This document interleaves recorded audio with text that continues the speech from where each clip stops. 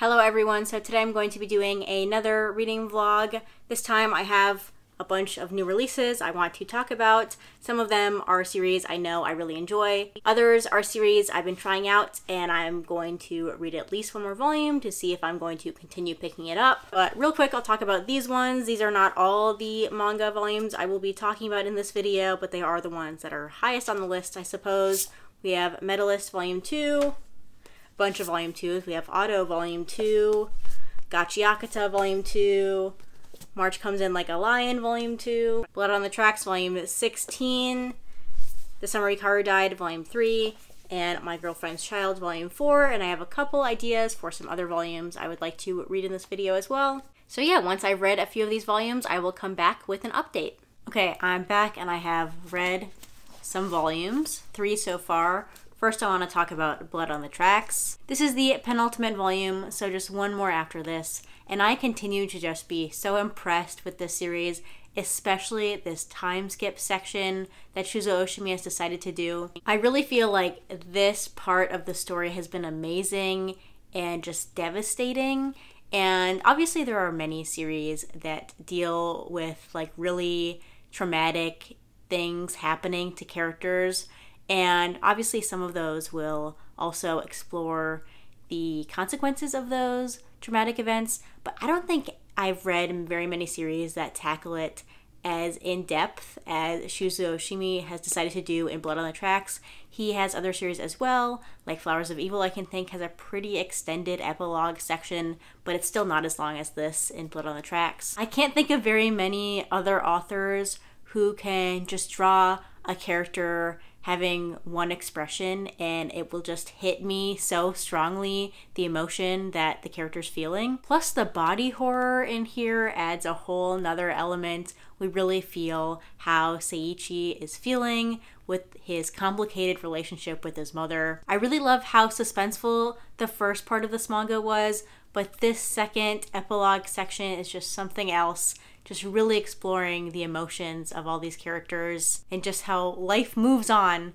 and you still have to deal with the trauma that you have. And I don't know, this is just something really great. This is why I will read pretty much anything Shuzo Oshimi releases, because it's always interesting and I love the art and the body horror and the emotions and stuff. So hopefully that made sense, but I'm loving the series and I can't wait to see how it wraps up in volume 17. Next, I have something very different. I have Witch Hat Atelier Kitchen volume 3. Now, I know there's nothing spectacular about the series. It doesn't even compare to the regular Witch Hat Atelier series. It's very different in tone. For the most part, I've seen lots of people give these volumes 3 stars. I totally understand that, but honestly, this is just a really nice read. Obviously, I'm not a huge slice of life fan. The kitchen, like the actual cooking parts in here are whatever, but just seeing this nice little wizard family live together, make dinner for each other, I don't know, it's just really nice. I feel like if you really, really love the characters in the series, then you'll really, really enjoy the spin-off series. But there's really nothing groundbreaking happening here. It's pretty much entirely fluff. But I really enjoy these spin-off volumes. They're a nice palette cleanser from the very dark, depressing other things I like to read. So this was just another nice volume. And another very different series. We have The Summer Hikaru Died Volume 3. This cover makes it look very nice and happy. Little did you know, this is definitely a horror manga. Look at that. I love this. I love that Yam Press decided to do that. So I feel like so far this series has really been about Yoshiki, the best friend of Hikaru, who is the Hikaru who died and was replaced by something that isn't Hikaru. But I really feel like it's been about Yoshiki kind of dealing with his complicated thoughts about his friend who he knows is gone but is still there to everybody else, and he really doesn't know how to grieve, how to deal with this, how to deal with the feelings that he has for his friend. So I feel like the first 2 volumes have been about that. This volume has been turning and more about Hikaru and what he wants to do, how he's trying to fit in even though he's some kind of spirit monster thing. These 2 boys are definitely struggling with this and there's still a buildup and tension between them. So all of that is very interesting, but then in the background There's also this building suspense with the village, or the villagers. They know something is different, something is going on in the forest. They aren't sure what, but they're trying to figure it out. Some of the other high schoolers are maybe realizing that Hikaru is not quite Hikaru anymore. I love all the different ways that spirits are represented, whether we have this strange, I don't even know how to describe this, looking thing. We have spirits that are represented with sounds. Those are really cool. This is just exactly what I want in a horror manga. It's not just like jump scares and gore, but there is plenty of body horror. It is creepy, but there's also plenty of emotions being explored with our characters. So this is one I definitely agree with the hype for. I just really, really love this series. It's only 3 volumes, but I'm having a fantastic time. I'm really looking forward to volume 4 whenever we get that. I know that it has been released in Japan. I really like the cover, and I don't know. I just can't wait for more of this. So that's everything I have to talk about so far. When I've read something else, I will be back with you with another update. All right, I'm back and I've read a few more things. I'm going to start with My Girlfriend's Child Volume 4. I feel like this is another great volume. This one might get a little bit into the melodrama for some people, especially for a series that is so realistic and well researched. But I really enjoyed it. Sachi, our main character here, is really struggling to find a support system, whether it's a failure on her family's part or the school that she's going to with her situation, or even just her own feelings about who she can rely on and how much of her own issues she can put on them, if that makes sense. She really tends to isolate herself, and that's definitely something that she's dealing with a lot in this volume. So I think this manga so far is a pretty great educational resource, and that's obviously what it's trying to do, but I really appreciate that it also has an interesting story. I feel like this could very easily become just kind of textbook-y, but the fact that the characters are so interesting, and there are some conflicts that might seem a little bit exaggerated, but I don't find any of it like out of the realm of possibility for real life. So I'm definitely enjoying this series. It's for sure one of the most unique stories in my collection in terms of subject matter, so definitely one I will be continuing to read. On the other hand, one I will definitely not be continuing to read anymore is March Comes In Like a Lion Volume 2.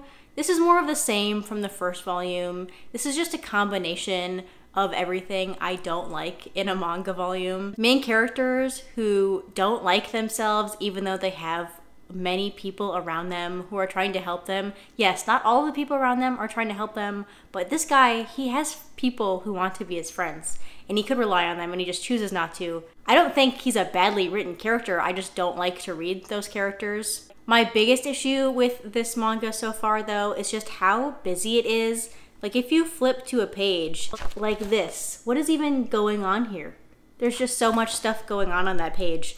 So many different, like, speech bubbles and then little tiny jokes and sound effects, and it's just all way too much to read. If I wanted to read a novel, I would go read a novel. I wouldn't try to pick up a manga. It also tried to be funny, and I didn't find any of the comedy made me laugh at all, so didn't like that either. Finally, this is said to be a sports manga, but I just don't like this sports manga format at all. There's not enough of the actual tournaments and the competitions. It's mostly just drama and the main character being sad, which again is not a flaw in the series, it's just not what I want to read. I feel like I need to go reread Hikaru no Go for the actual like sports manga that I want. I do like the other shogi player that our main character Rei does not want to acknowledge as a friend, but who kind of forces himself in his life anyway. I do like that character, and some of the cat panels are funny. I like when the cats are in the background and they have their own speech bubbles and they're making jokes. That part's funny, but I really had to force myself to finish this second volume. So I'm done with the series. Unfortunately, it's just not for me. I had a feeling after I read the first volume that I wasn't going to love this series, and I was right. So this one I will add to my ever-growing unhaul pile. Next, I read Steel of the Celestial Shadows Volume 2. The best thing about this manga is the cover, but I don't think I'm as impressed with this manga as many other people are. I know the first volume got lots of very positive reviews. I thought it was good, but not anything amazing, and this volume is more of the same. We're introduced to some new characters who are okay. I think it's kind of strange how often the main character's wife is compared to his mother, like many times, and they even look similar, and I don't know if there's something like narratively going on there, but it happens a lot and it's getting kind of weird. But yeah, I don't know. I think I'll give this one more volume to decide if I'm going to continue reading, but so far it's not my new favorite thing. It's fine, but I might not be collecting it anymore. All right, that was it for this update. I will be back when I have something else to talk about. Okay, so this will probably be my last update for this video, but I have 4 more final volumes to talk about. The first one is Don't Call It Mystery, Omnibus 4, Volume 7 and 8. So this volume was pretty good. Not my favorite in the series, probably my least favorite so far, but I'm still having a really fun time with this. Our main character, Totono, is such a interesting, empathetic character. He's very unique. I don't think I've ever read a character quite like him before, especially in manga, and we get a few more hints at his backstory in this volume, which is nice because I feel like that's an element that has been missing so far in this series. There's also a few more crumbs about the Zodiac mystery, which is kind of the overarching mystery in this episodic series. I just felt like the mysteries in this volume were not quite as intriguing as in previous volumes, but I'm still very much enjoying my time with the series. Speaking of enjoying my time, the next volume I read was Auto Volume 2. This might have been the best volume I read for this video. It has been a very long time since I read an action series that had me so invested so soon. The art is so crisp and easy to follow. The stakes are super high, which I prefer in an action series and most series in general. The plant powers are cool, and I really like how they contradict this sci-fi kind of futuristic setting. And I can't wait to read more of this. I really want to wait until more volumes are out and then binge read it as I prefer to do, especially with action series, but I don't know if I have the patience to do that. This series also really makes me want to reread Akira, which I haven't done in a while. I've never reread it. I've read it, but it was a while ago. I was a little bit worried since it has been about 2 months or so since I read the first volume, but the first couple chapters in here immediately pulled me right back into the story, and I was just as invested now as I was when I finished Volume 1, so that's great. I do think if you don't really enjoy action-heavy series, you might not enjoy this one because it is a lot of just action. There's a little bit in the middle that's not action, but it's quite a lot of action. We get introduced to some more characters, some more people with different motives, many of whom are after our main character who is on the run, and I'm just having a fantastic time with this series. Really glad I saw that Volume 1 at the store and decided to pick it up on a whim because it has not disappointed so far. Next, I read another Volume 2, and that was Gachiakata Volume 2. So this one is definitely action heavy like Auto, but unfortunately I am just not nearly as invested in these characters and this storyline as I was with Auto, which is not really fair to compare them. They're different series, but this one just is not as intriguing to me. It has lost a lot of the initial intrigue from Volume 1. Now we're really into the cleaning service. If you've read this, you know what I'm talking about. There's some cool character designs in this volume, but that's basically my only positives for it. It was fine to read, but I was just reading it just to finish the volume, really. I know my library is picking this up digitally, so if I want to continue, I can go ahead and do that or read it on the K-Manga app, but this is when I've decided I'm not going to collect physically anymore. And the final volume I read for this video was Medalist Volume 2. So I continue to believe that the strongest part of this series so far is the humor. I laughed out loud several times while reading this volume. In fact, I laughed out loud several times reading the first volume as well. So the humor so far is really great for me. I like that our main character's mother is finally realizing how she has messed up, how she has failed to support her daughter. It is trying to do better at that. Although I don't really empathize with her as much as the author is maybe trying to get me to so far. So interestingly, everything outside of the competitions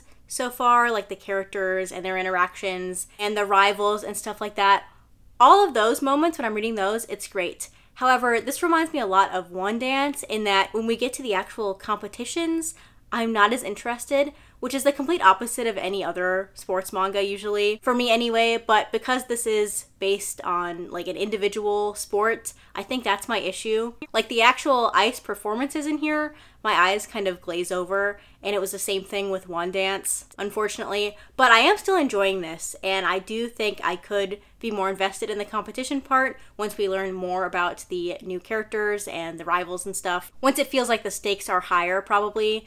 But yes, I'm still enjoying the series. I'm still planning on collecting it, and I will continue to read it volume by volume until I make the final decision whether it will stay in my collection or not. Alright, so those are the 10 volumes I read for this video. If you've read any of these series and you have thoughts on them, whether they're positive or negative, please leave those comments down below. I'd love to hear from you. But that's going to be it for this video. Thanks for watching, and I'll see you next time. Bye!